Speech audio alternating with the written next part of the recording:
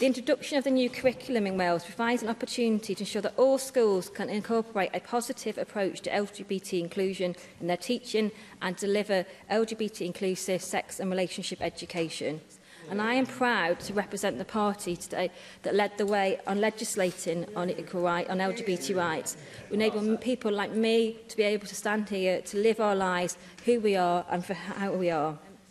I'm proud to be one of the first out members of the National Assembly for Wales, and for me, actually, I wanted to be open and honest in the way I approach politics, and for me it was important to be open and honest about who I am, because we know that visibility is important.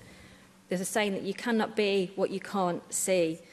And I believe our message today to every LGBT person in Wales must be, you are amazing, you are valued, and you have a contribution to make to your community and to our country as you are and for who you are. And I hope that one day we live in a world where every LGBT person can find a network of friendship and support that allows them to be themselves and in turn challenge isolation and hate.